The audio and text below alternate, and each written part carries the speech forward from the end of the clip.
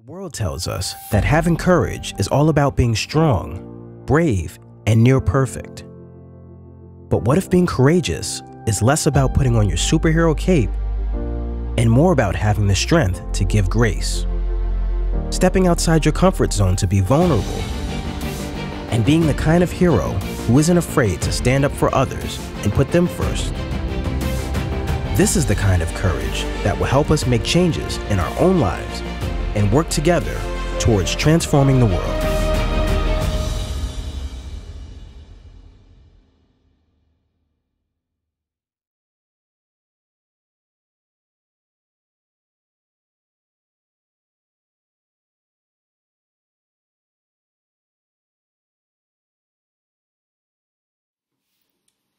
Good morning and welcome to worship with Titusville United Methodist Church. My name is Emily Wilton and I am the pastor here at Titusville UMC. We're delighted that you've chosen to spend your Sunday morning or whatever time you may be worshiping with us. If you're new and visiting especially, if you'd like to say hi in the comments and let us know where you're tuning in from, that would be great. You can also contact us through our website and we would love to connect with you that way. The announcements this morning were included on the slides at the beginning of the service, so if you missed those, I encourage you to go back and just take note of the announcements. I have been away for the last couple of weeks and I was on some much needed clergy renewal and rest leave. So I am delighted to be back with you worshiping today, but I know that a lot has happened since I was last with you, and I want to address that as we start our worship here today. This is a very difficult, intense, and divided time in our country. As those who pledge allegiance to Christ and no one else, friends, I call you to continue to keep this country in prayer, especially as the inauguration approaches this week. The kind of violence and threat to democracy that we saw on January 6th is simply unacceptable. We need to hold those, especially those who feel driven to such acts, up in prayer. We need to pray that God will continue to work in their hearts and in all of our hearts to heal the division that is so prevalent in this country, that we might work towards understanding each other and towards a common good for all, truly all. So I would ask, especially this week, that you be prayerful about the transition of power in this country. I do want to note that you may have noticed I'm not in the sanctuary, and you may have expected me to be in the sanctuary today for today's worship service. And the reason I'm not is because Jen and I, unfortunately, have been feeling a little bit under the weather this past week. And we just wanted to be extra safe and make sure that we weren't putting anyone at risk. So we do expect to be back in the sanctuary next week, but we'll have to play it by ear and make sure that we are fully back to health before we expose ourselves to anybody. That said, let's take a few moments of quiet to prepare our hearts and minds for worship. And in that time, I invite you to really absorb the message that you are loved and you are enough. No matter what the world may tell you, or even what you may sometimes tell yourself, you are loved and you are enough. You are called enough by the God who has created all that is. Let's prepare our hearts for worship.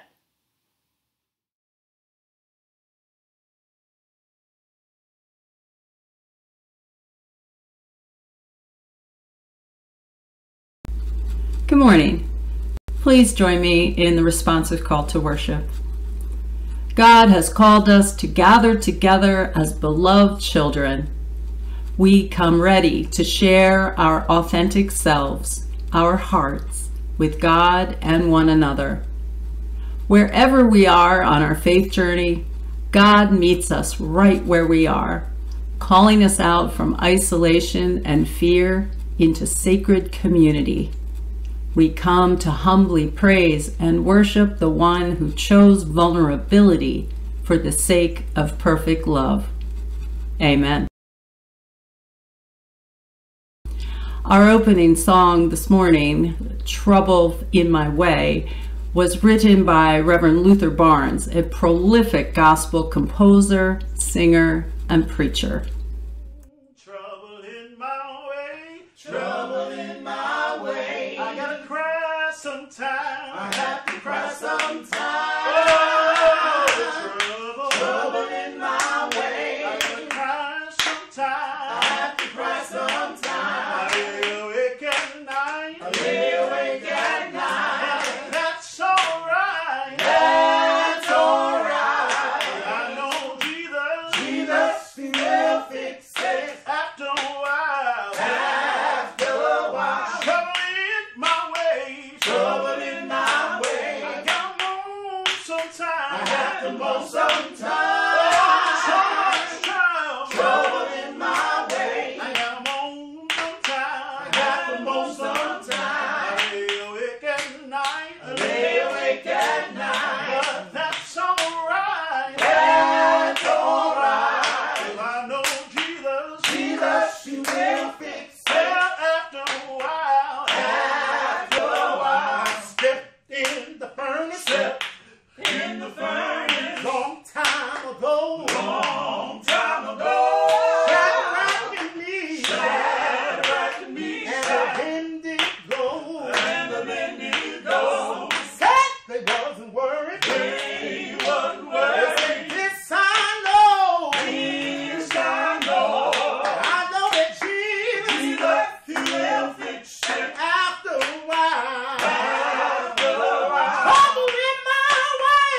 Trouble in my way. I have to cry sometime. I have to cry sometime. There's so much trouble. Trouble in my way. I even have to cry sometime. I have to cry sometime. I lay awake at night. I lay awake at night. I lay awake at night. I lay awake at night. I lay awake at night. I lay awake at night. I lay awake at night. I lay awake at night. But that's alright. That's alright. But that's alright. That's alright. Yes, sir. That's alright. That's alright. That's alright. That's alright. 'Cause I know that Jesus, He will fix it. Anybody know Jesus? He will fix it. Anybody know Jesus? He will fix it. Anybody know Jesus? He will fix it. He's Mary's little baby. He will fix it. He's a lily of the valley. He will fix it. He's my rock in the weary land. He will fix it. And my shelter in storm. He will fix it. Do you know Jesus? He will fix it. Do you really know Jesus? He will fix it. Do you really know Jesus? He will fix it. Do you really know Jesus? He will fix it. Jesus, He will fix it. Jesus will fix it. Jesus, He will fix it. Jesus will fix it. Jesus, He will fix it. After a while. After a while.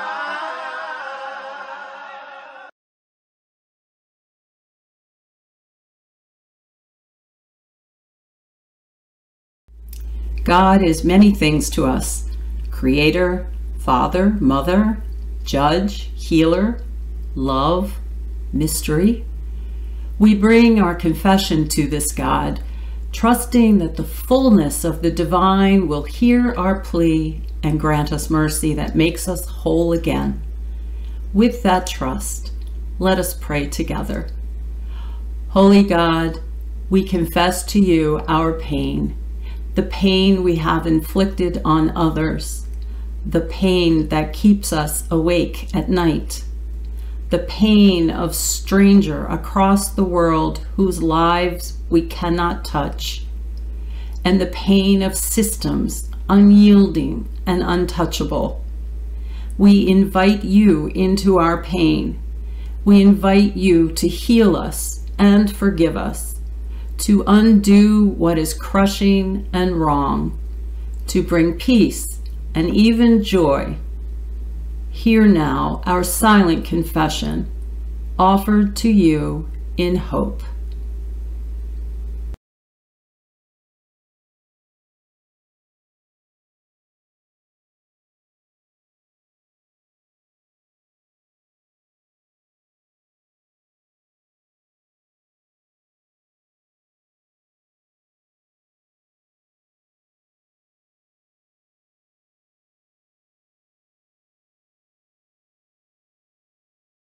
Friends, let us proclaim the good news.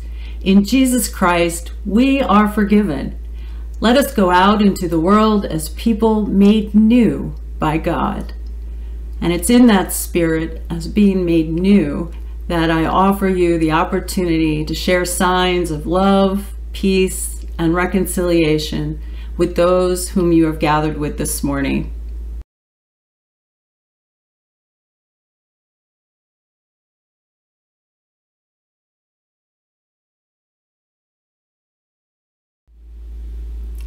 Even though we have confessed our sins to the God that loves us and forgives us, and even though we may have offered signs of peace and reconciliation with those around us, we still feel what we feel.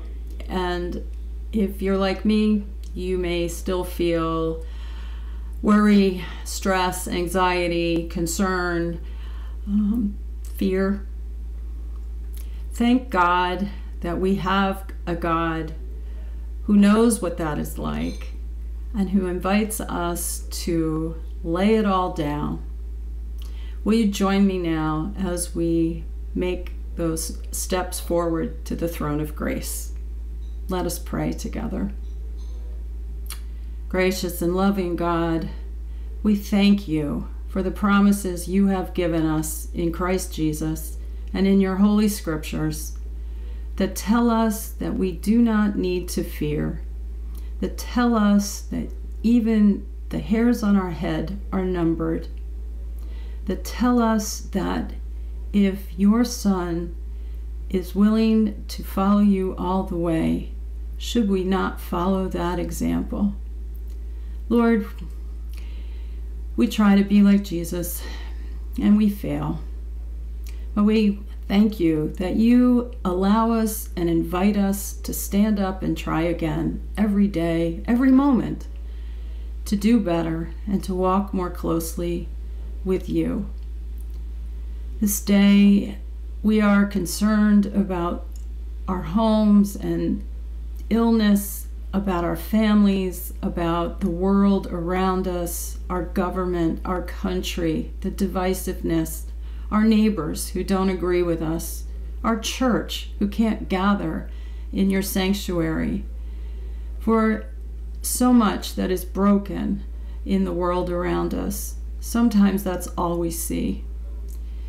So Lord, please help us to see the blessings that come among the struggles, among the sickness, and yes, Lord, even among grief when we lose people we love.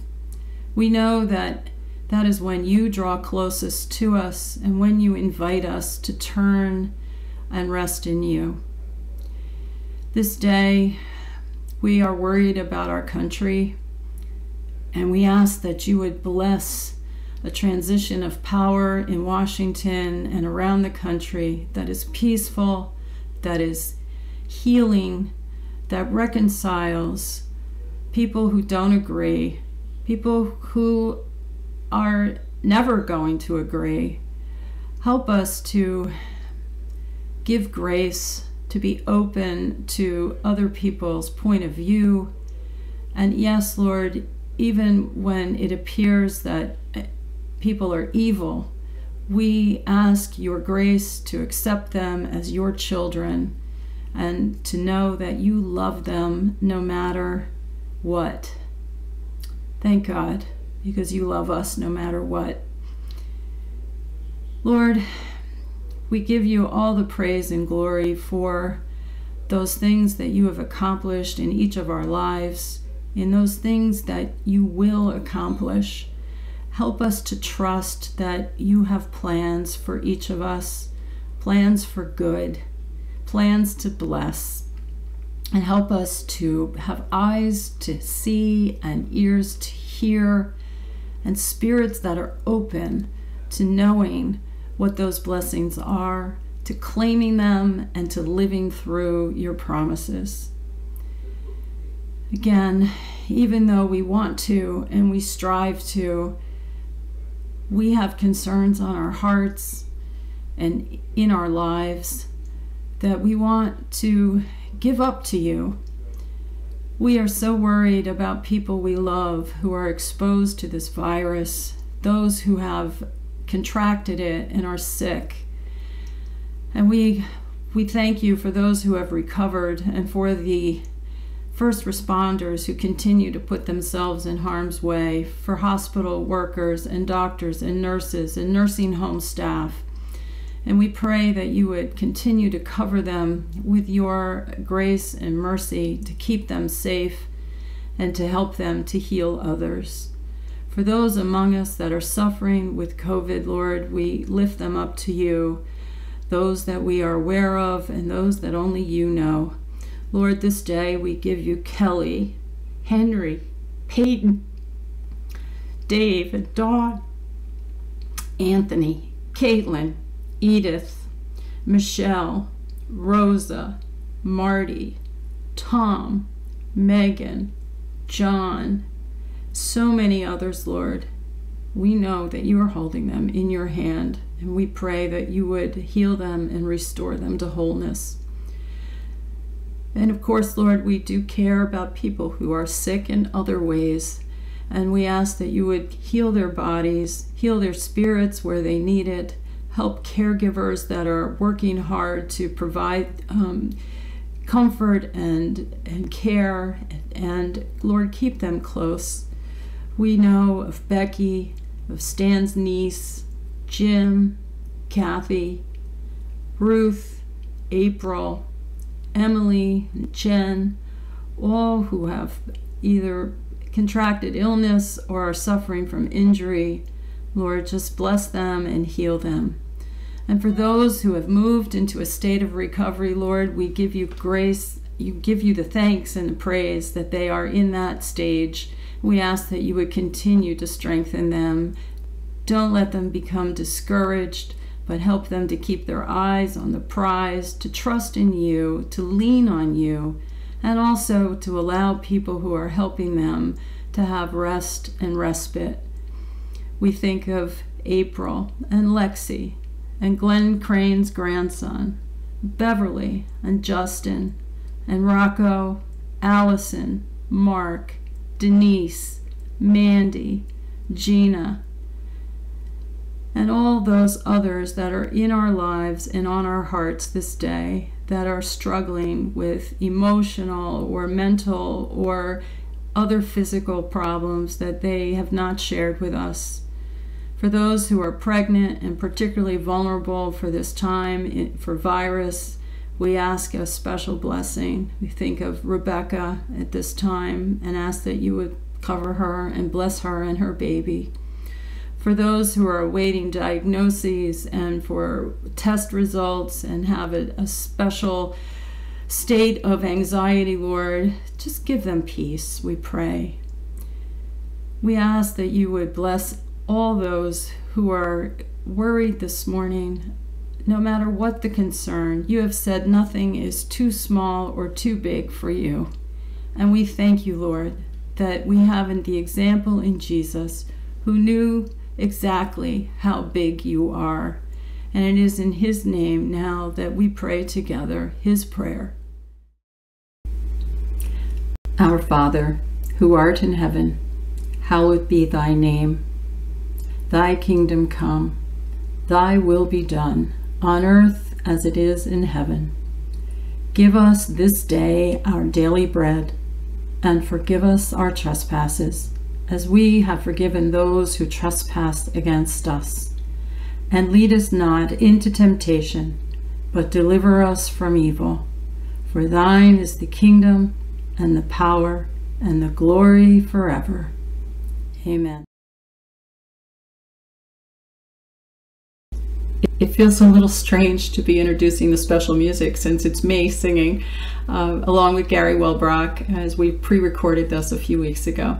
Child of the Poor combined with What Child Is This is a personal favorite. Many of you have heard us do this before.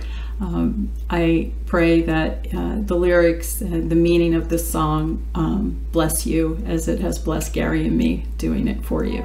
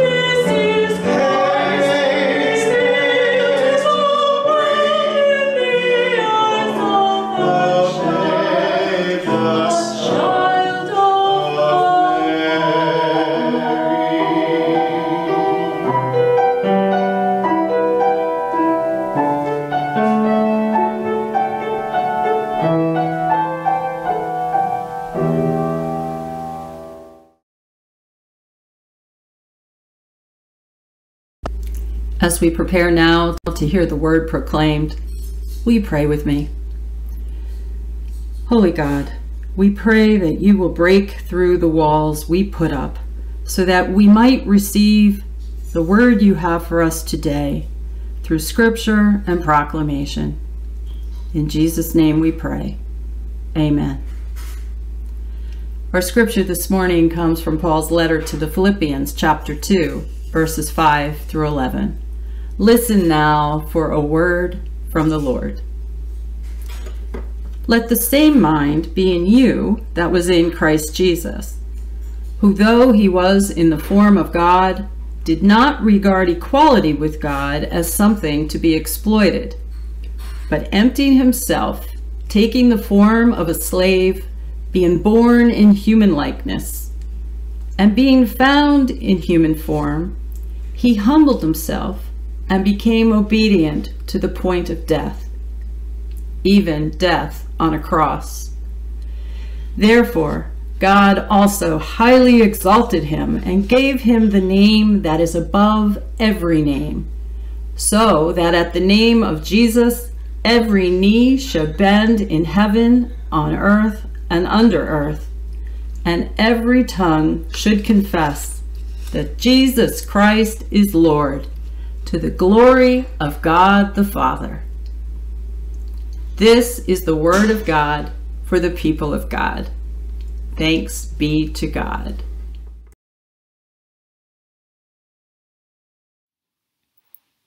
Thanks, Maxine. Please pray with me. Heavenly God, please use this time to share your message with your people. Be with us as I speak these words, as those who are listening receive them. Grant us your Holy Spirit and help us to hear what you have to say. In Jesus' name, amen. In the summer of 2019, I was part of a hospital chaplaincy internship with a group of 10 or so other students. At the beginning of the program, none of us knew what we were doing, but our supervisor believed in the value of cold calls, meaning we did not just visit patients who had requested a chaplain. We wandered the hospital floors, randomly knocking on doors, and starting conversations with whoever happened to be in the hospital room. All of us students were terrified by this prospect. We all wanted to spend days and days shadowing someone who knew what they were doing. We wanted to visit people who wanted us there. We were afraid of rejection from the patients, afraid we wouldn't really know what to say. And mostly, I think, we were afraid that we wouldn't really be able to do much to help. The only way to get through our fear was to do it, to become vulnerable to everything from awkwardness to rejection to failure. One thing that helped was our supervisor reminding us how vulnerable the patients themselves were when we knocked on their doors.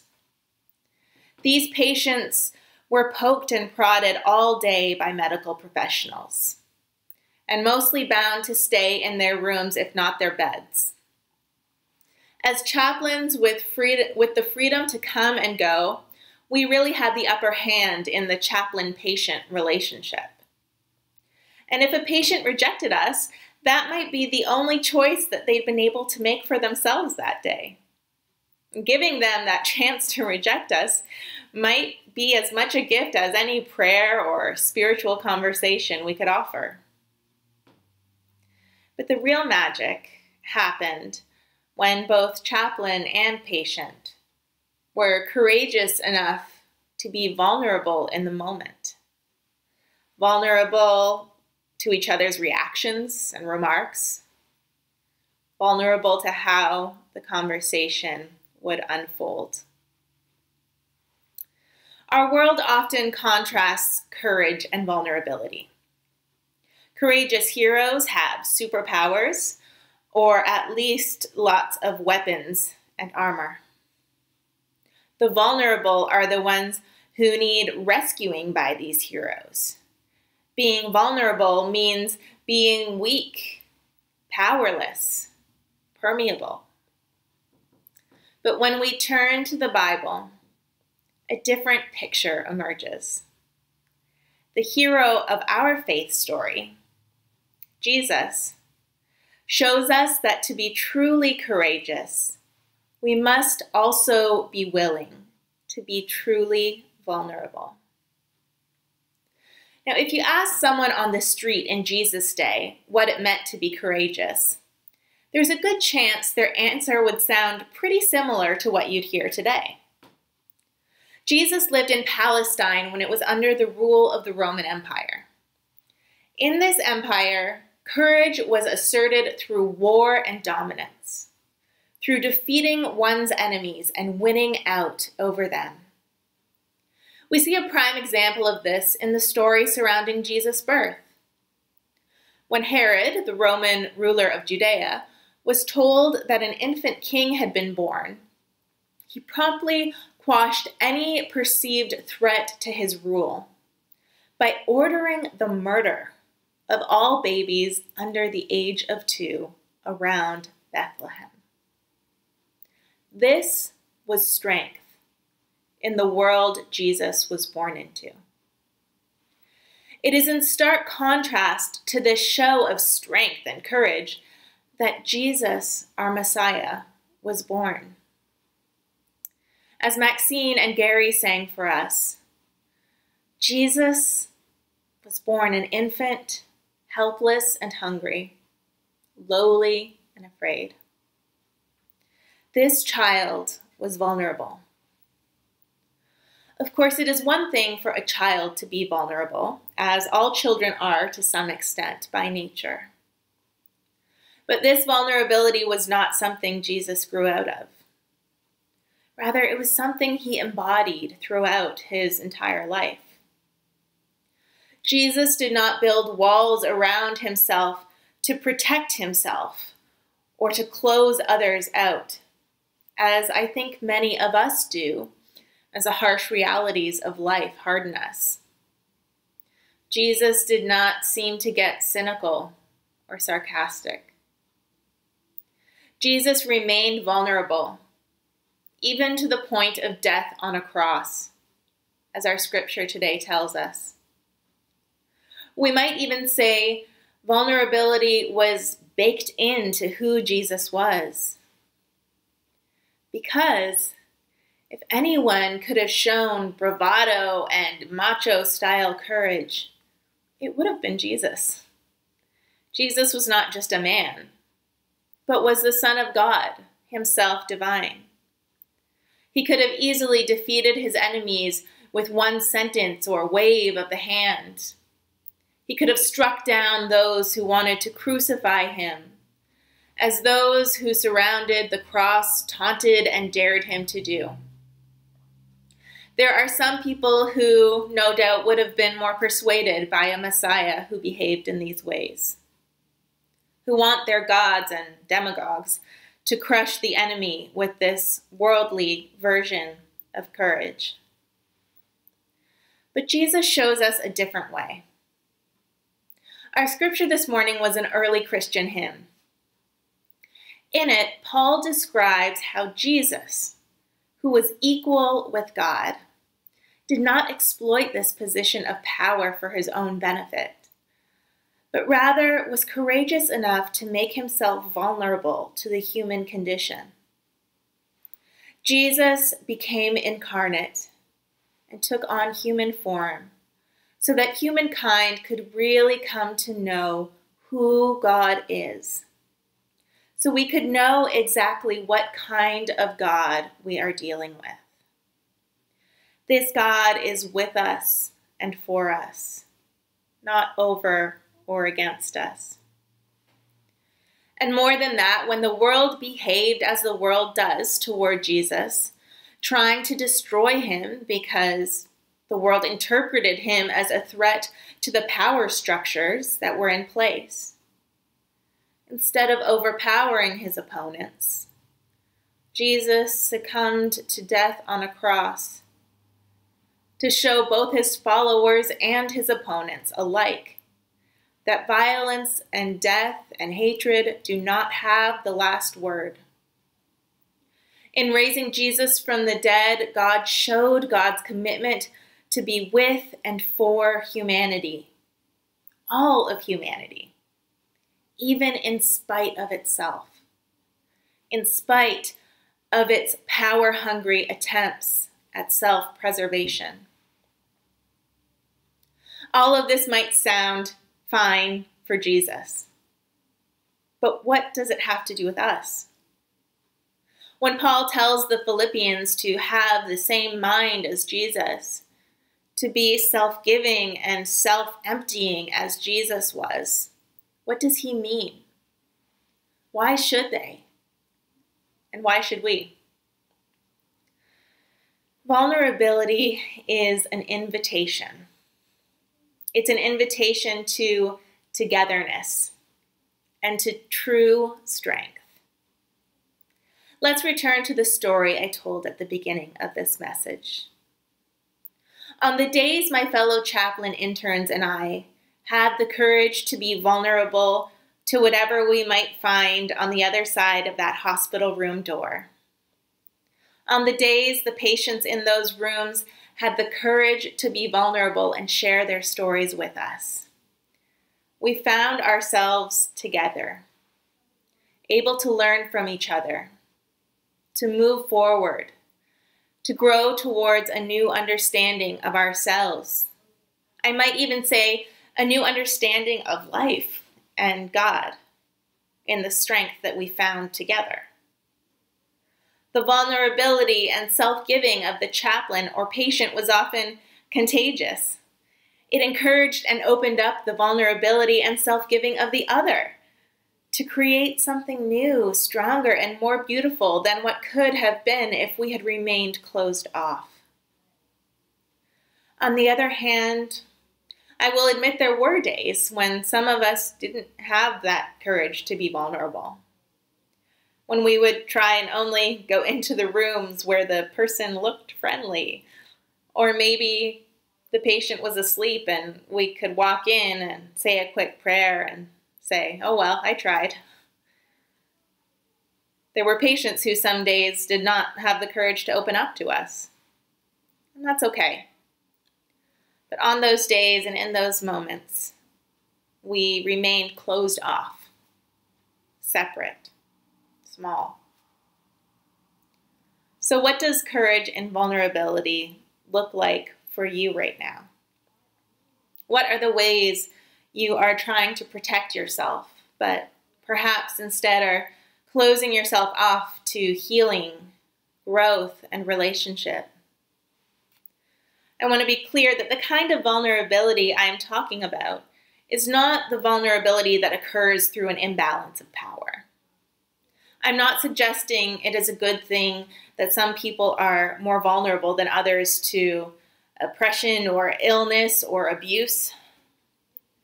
I am talking about the kind of courage through vulnerability that is self-chosen. For some of us, this courage might look like asking for help or accepting help when it's offered. It might look like admitting we cannot do it alone. For some of us, it might mean sharing parts of our story that we've been afraid to tell before.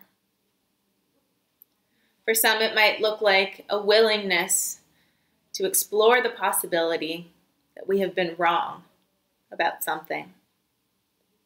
It might mean listening to someone who has a different perspective from us, who might seriously challenge our perspective.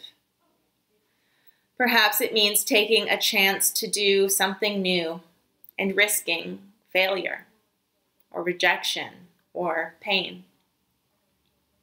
Maybe it means apologizing or asking for forgiveness, even if there's no guarantee that it will be accepted or offered. Friends, this week, especially as we approach Inauguration Day, when tensions are likely to be high, I invite you to identify how you can choose courage and vulnerability, and to commit to doing one concrete thing to show it. The world does not need more bravado right now. The world needs the kind of self-emptying love that Christ made possible. The self-giving courage that Christ calls us to as his witnesses in this world. As you take on this challenge, may you know and trust that you will be upheld by the one who goes ahead of you, paving the way for the courageous vulnerability that tears down walls, speaks across divides, and brings healing to the world. Amen. As you listen and perhaps sing along to our hymn of response, I Surrender All, I encourage you to prayerfully pay attention to the words, to allow some of those layers of self-protection you have built up around yourself to fall away, and to surrender all to the loving God who calls you into vulnerability and who preserves you through all things.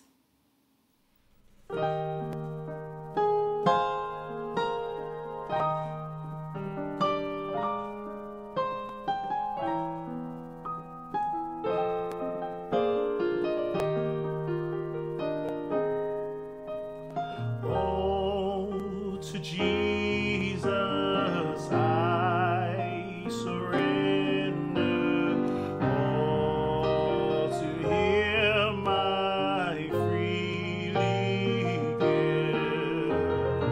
I will ever love and trust him in his presence daily.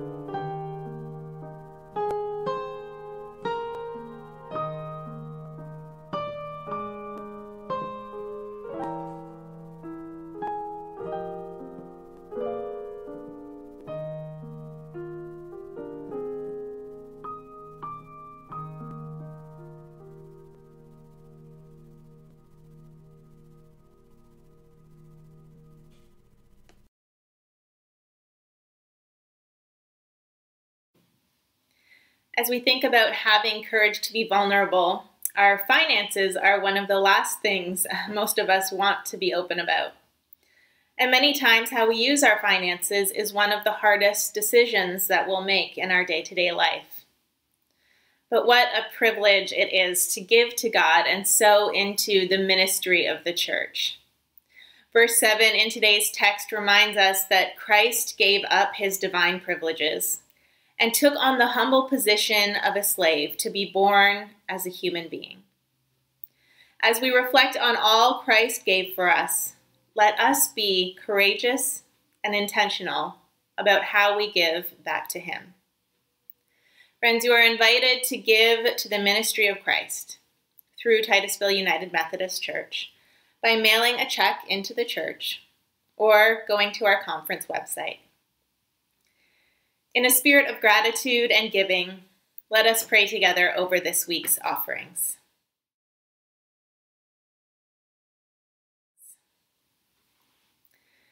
God of perfect love, we ask that you receive these gifts as a sign of our knees bending before you, of our tongues confessing that you are God. Pour out your blessings upon our gifts, that they might serve others in humble love that glorifies your holy name. Amen. Our closing hymn this morning is Take My Life and Let It Be. Please sing along with Lamb as you feel comfortable.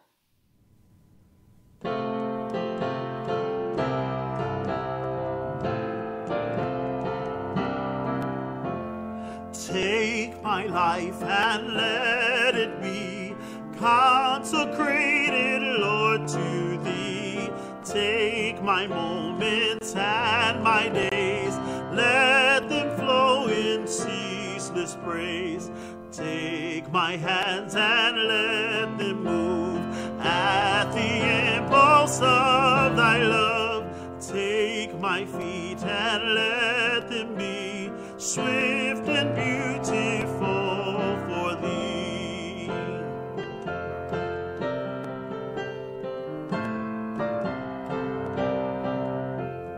Take my will and make it thine, it shall be no longer mine. Take my heart, it is thine own, it shall be thy royal throne. Take my love, my Lord, I pour at thy feet its treasure store. Take myself, I will be ever only all for thee.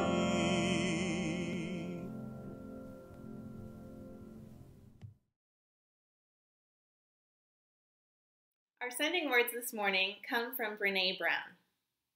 Vulnerability is not winning or losing. It's having the courage to show up when you can't control the outcome. Friends, go forth in the courage to be vulnerable for the sake of others, as Jesus Christ himself was vulnerable for your sake. Do so in the power of the one God who calls us into relationship with God's self and into solidarity with all creation. In the name of the Father, and of the Son, and of the Holy Spirit. Amen.